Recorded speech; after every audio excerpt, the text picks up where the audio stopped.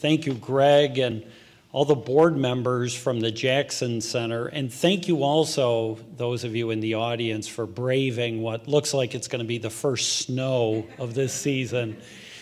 I've got to tell you, though, that this is really an honor for me, as grateful as I am for the invitation, the opportunity to speak before you.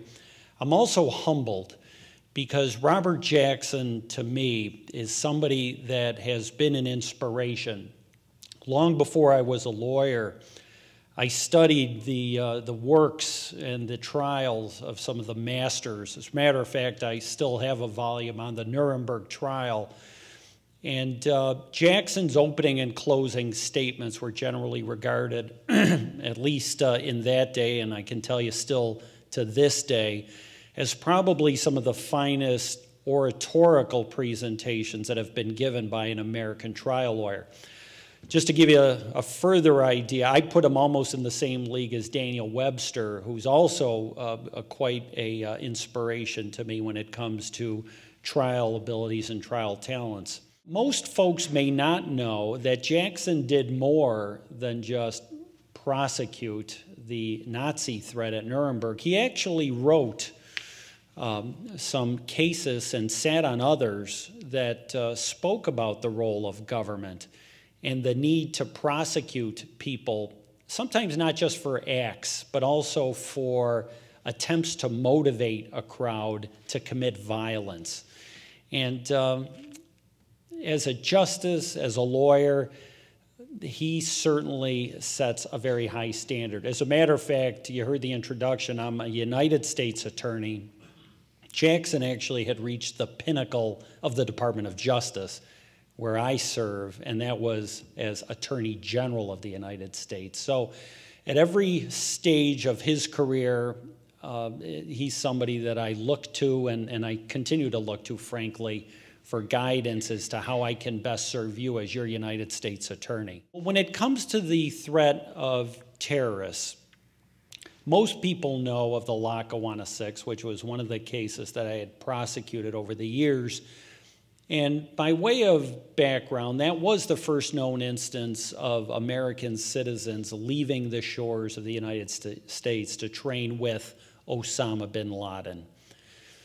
The case was significant for a number of reasons, not least of which was the fact that we caught people that had aligned themselves with a foreign power, Osama bin Laden and Al-Qaeda.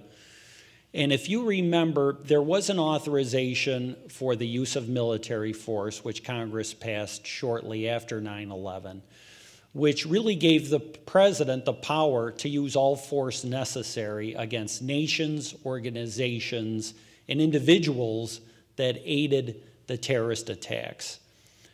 Well, fortunately, a decision was made at the highest levels to bring that case to court. And as you know, all of the Lackawanna 6 defendants were convicted, and they all were sentenced to between 7 and 10 years in jail. What isn't known sometimes, however, is that each of these men ended up cooperating with the government. And by cooperation, I mean not just debriefings and sitting with agents such as Special Agent Brent Isaacson of the FBI.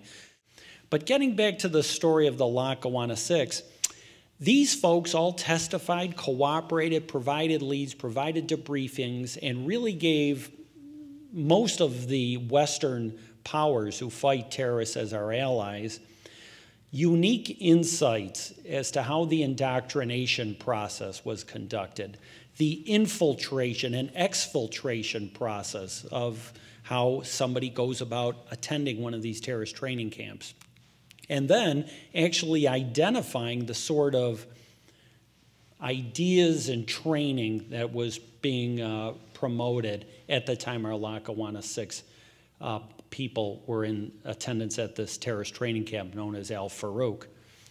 And the one thing I'll say in not arguing for or against criminal courts to prosecute terrorists versus the Guantanamo Bay model or the commission model or the Nuremberg trial model is this.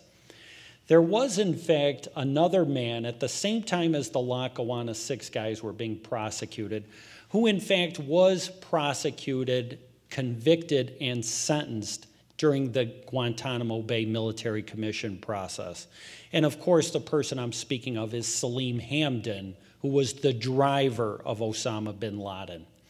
Now, what you need to know, and it's probably common sense, but we should just elaborate a little bit for purposes of this talk, is that not just anybody can be selected to be the driver of Osama bin Laden. He did not use cab drivers or anybody other than a person who would have been a highly trusted, highly placed within the organization member of al-Qaeda. Salim Hamdan, after trial, after conviction, and with all of this evidence of his role as the driver of bin Laden, he was sentenced and served 5.5 years in jail. 5.5 years in jail.